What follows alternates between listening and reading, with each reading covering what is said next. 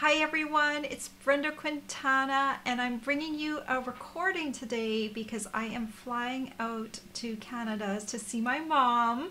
So hello to all of you, and I'm going to be back with my regular lives for Casing Tuesday on the 28th of September.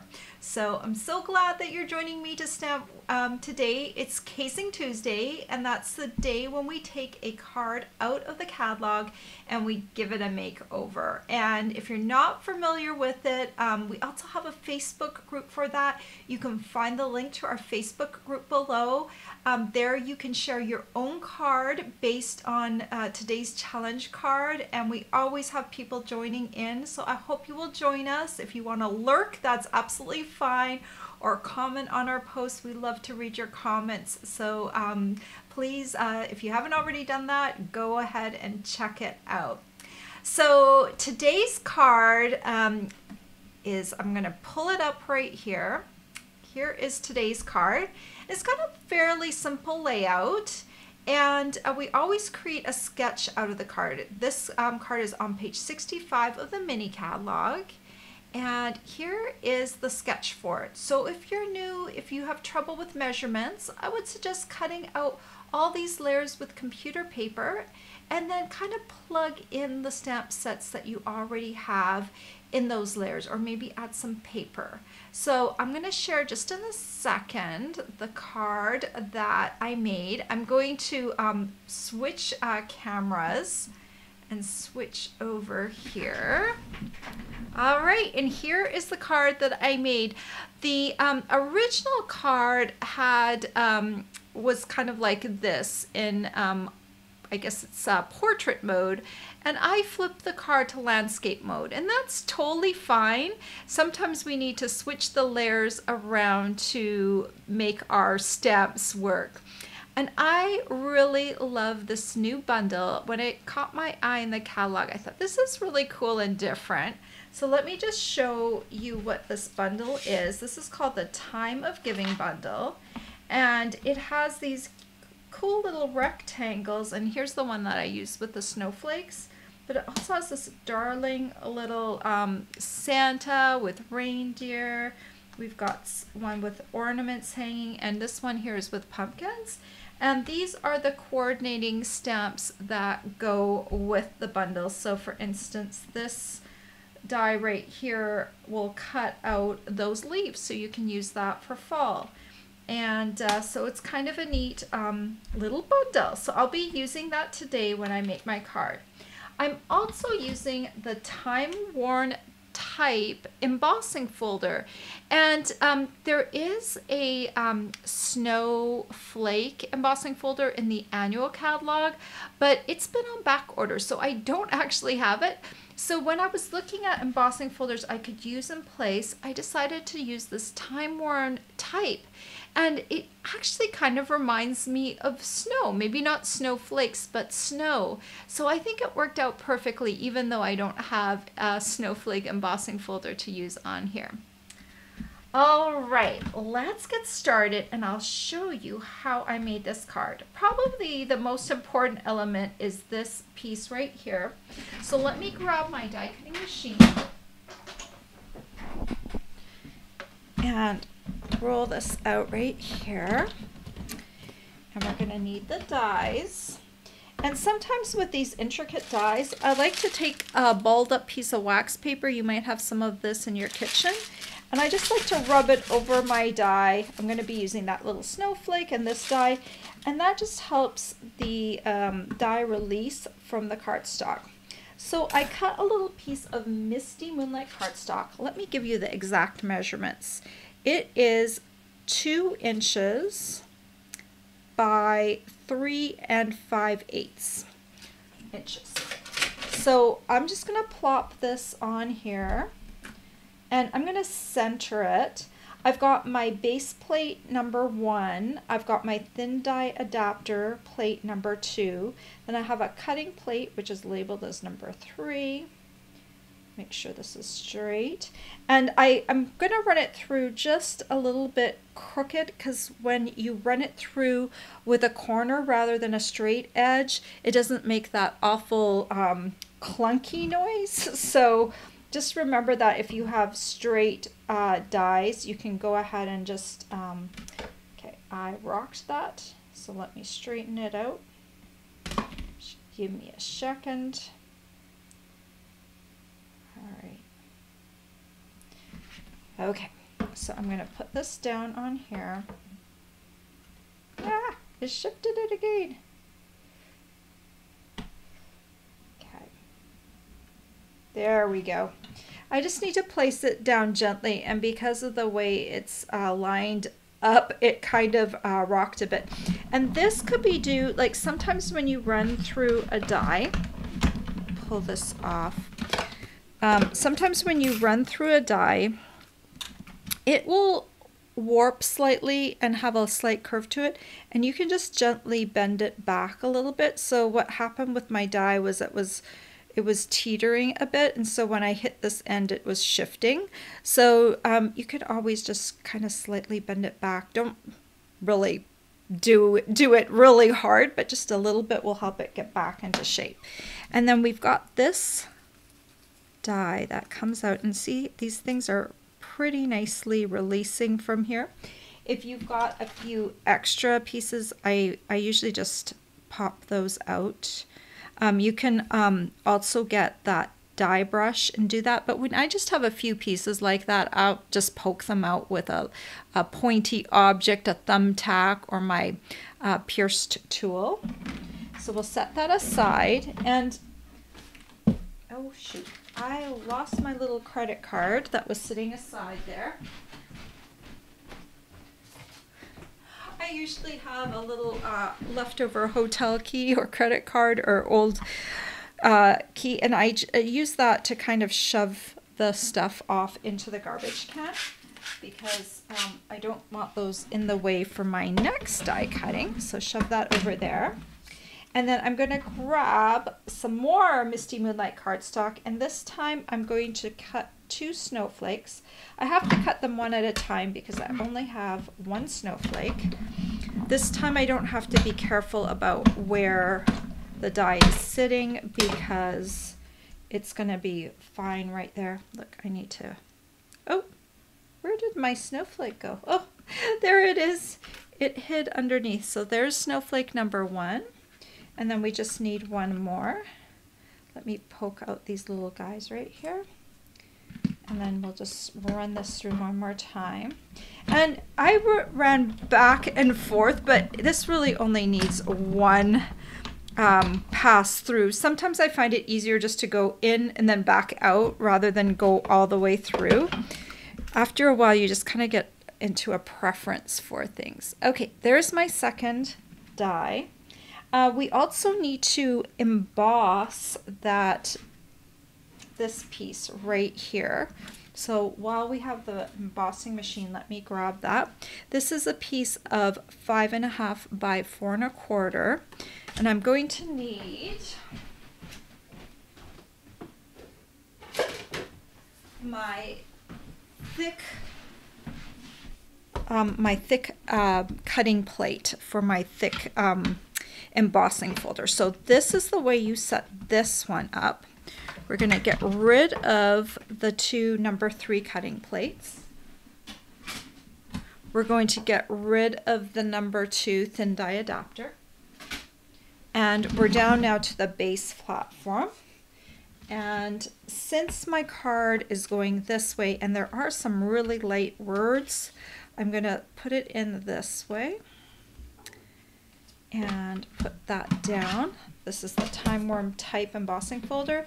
Put my number 4 plate on top, and then we're going to run this through, and hopefully this will look lovely, like a little snowy. Yes, look at that.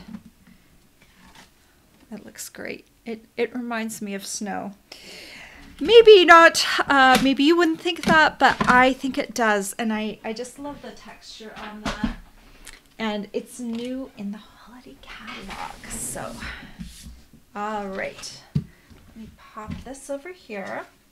And I've got a card base, and this one measures 8.5 by 5.5, and I scored it in half at the 4¼ inch mark. Then I can just use my bone folder to smooth down that fold.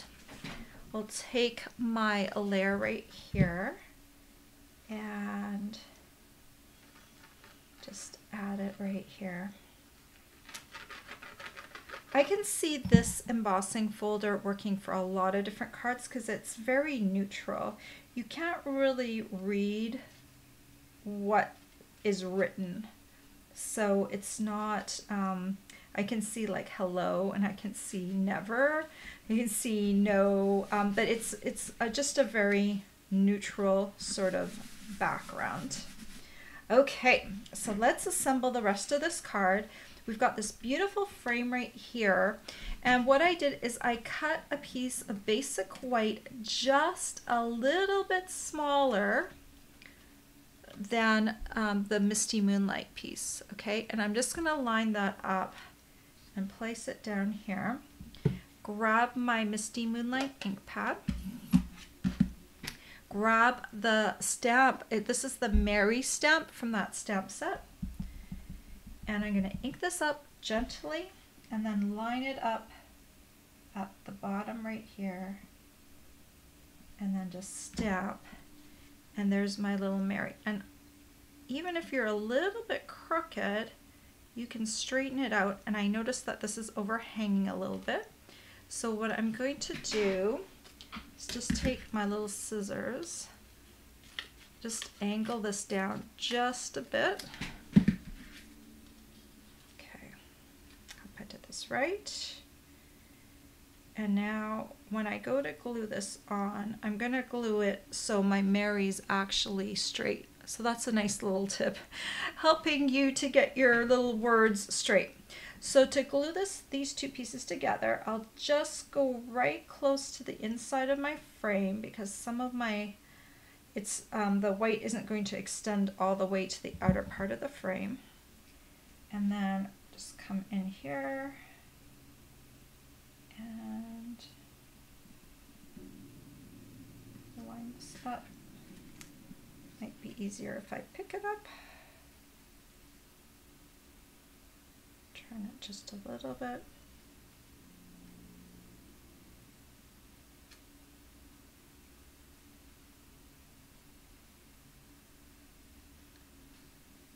Okay. And I see I might need to trim just a wee little bit of white off right there. Okay, so isn't that looking merry? If you don't like Misty Moonlight as a color, this would look really nice in red as well, right? You could change this out to whatever color that you like. And then I'm just going to take this, put some Tombow around the edge. And I'm going to adhere this probably, I would say, about 1/2 inch in from the left side and centered from top to bottom. Make sure the card opens in the correct direction. Okay, press that down. Perfect. Let's get the ink pad out of the way before I stick my fingers in it. There's very little stamping on this one. It's a lot of embossing. All right, and then I'm just going to add these snowflakes. One dot here. Just kind of put it right here. And one right there. Okay. And I need to go find my rhinestone jewels. They have disappeared into here. This is what you it normally comes in a package like this, and it's full right to the edge. Actually, I probably have a full package here somewhere. These are what the rhinestone jewels normally look like after, before they have been pilfered. Let me see. I'm going to use some of these smaller rhinestones here. Put these ones away, and I'll just pick them up and just add them. they're just a teeny weeny bit of sparkle to my project. And normally I add them in 3s. This time I'm gonna do 4. Don't tell anyone. All right, and then I'm gonna pop those back in there. I tied a little bow with this Simply Elegant trim, and I'll just need one little mini glue dot. And what I'll do is I'm gonna make a mini glue dot blob, because this is normally with regular baker's twine, I just use Tombow glue to glue them on. But whenever you have something that's shiny and silvery, metallics don't like they don't like the wet glue. So I'm gonna make a little glue blob, and I'll just put the glued blob right over here where I'm gonna attach my bow. So I kind of made a glue dot into a glue blob. I'm gonna take my little silver trim and then press that down into there to finish off the card. So that is all there is to my card, and I really love this die set because it makes it so easy to create kind of an interesting focal point right here. And then just by taking that little snowflake and adding 2 more snowflakes, it kind of just makes it all make sense. So I hope you like that card. Let me switch back over to my main camera. I'm sorry I don't get to chat with you today, but I wanted to make sure you know that you can get all the supplies I talked about today over on my blog. You'll just need to click down below in the description of this video, click on over to my blog, and there's a complete supply list. And if you have any questions, please email me. I may be up in Canada right now, but I am still connected via social media, so I am still reachable. I will definitely have some downtime where I'll be doing all of that. And if you place an order with me, if it's at least $15, you'll get to choose one of my free with purchase tutorials. And then if you spend at least $50, where did my snowflakes go? This month's, we're now into September, and this month's host code gift are these beautiful, you can probably can't see, but they've got like almost like a pearlescent shine to them. They're called the Wonderful Snowflakes. Oh, you can probably see the pearlescent in that better. And I pulled one out so you could see. They are, let me just measure them for you. They are a really nice size. They are not quite 3 inches across here. So, so it's quite a nice size snowflake. So that will be my host code gift for the month. If you use my special host code, and let me show you what my special host code is. Here it is. There's my special host code. Please use that when placing an order. If your order is over $150 though, please don't use the host code, because then you can collect your own Stampin' rewards, and I will still send you the tutorial and the host code gift. All right, and right now we're still in celebration all the way up until September 30th. For every $50 or $100 you spend, you're going to get to choose a free celebration product from Stampin' Up, and you'll be able to do that right at the checkout point. And it's such a great time to get your holiday catalogs products right now, going into the holiday season, because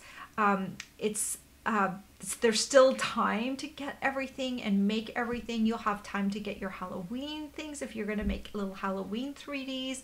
You'll have time to get Thanksgiving stuff and Christmas stuff. September is a great time, and Stampin' Up is going to reward you with those celebration rewards. So really think about that. All right, guys, I'm so glad that you're watching this tutorial. I'm sorry I'm not live, but I will be back at the end of September. I'll be recording a video for each week that I'm gone. I'll also be doing a video on Fridays. It will also be recorded. I just can't take all my stuff up with me. It would just be too hard. So watch for the recording that I'll have for you on Friday as well. Have a great week. Take care. Bye-bye.